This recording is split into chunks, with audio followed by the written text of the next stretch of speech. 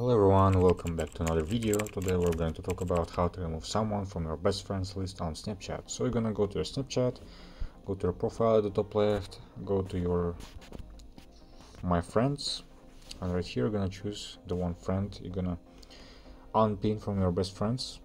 And you can see this like mark, and you're gonna remove it. Just tap on it and the best friend will be removed.